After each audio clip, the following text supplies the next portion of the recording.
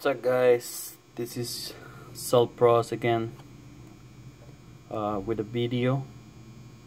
Then there is a problem that I had when I was replacing the LCD on this Galaxy S8. As you guys can see, I already have it opening right here, and I want to share this with you guys because this might help you to solve this problem that I had. I went through the forums on the internet looking for the problem, but they didn't give me any viable solution without me exchanging any part or doing soldering. But as you guys can see, I opened the phone and I was going to go and change the LCD, as you guys can see over here. But when I change the LCD, I want to test it before I install it, which is what we do. So when I go ahead and test the phone, I put it to charge. Actually, the phone was dead, so I put it to charge. As you guys can see, I just wait a couple of minutes and the phone give me this sign. Give me this sign like there is a problem with temperature of the battery. So I'm gonna go ahead and turn on the phone so you guys can see. There you go. So you guys can see what I'm talking about. Just give it a few seconds. There you go.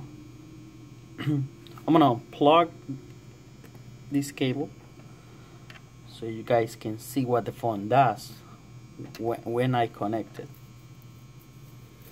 And of course, the phone was working perfectly fine before I opened it. So that was my concern, because I didn't do anything wrong. I wanna increase the brightness right here. So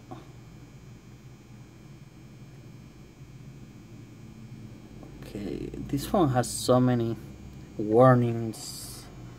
Do this, do that. Anyways, as you guys can see, I'm gonna plug in the phone, and boom, right away it gives me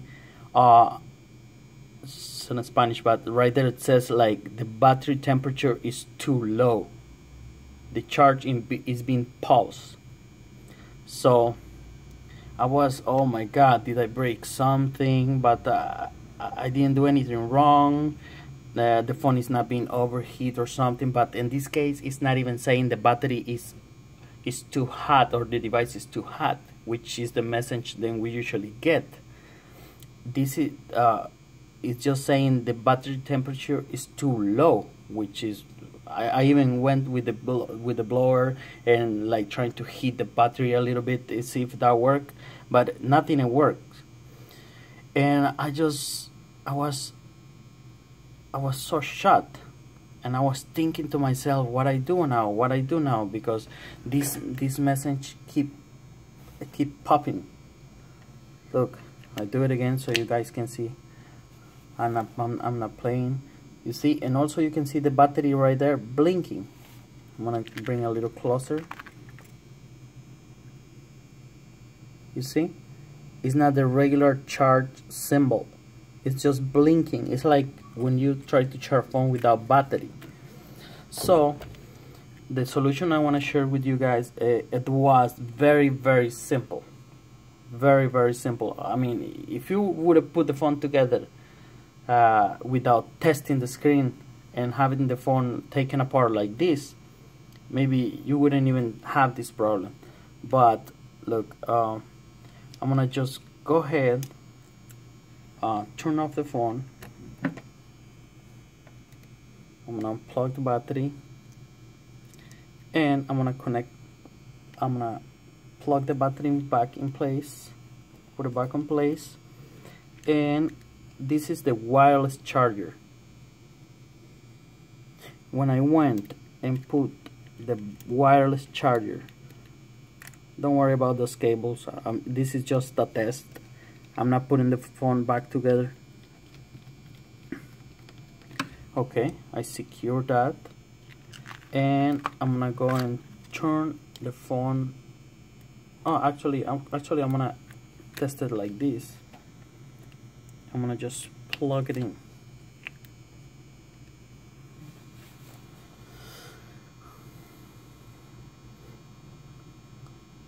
And right there, guys, boom, the phone is charging. After I install the wireless charger, the phone is working perfect. So this brings me to a conclusion that would the phone work would any Galaxy work without the wireless charger system? That's kind of tricky, guys, because you know who uses the wireless charger? Like maybe 50% of the people. Not everybody uses the wireless charger, but let's just say that just in case this goes missing or something goes wrong in a repair, and let's say, or I mean, you can always get it, but the thing is, would this phone work without the wireless charger? I mean, in this case, it's obviously the phone didn't work without this. So basically, that's the solution for that problem, guys.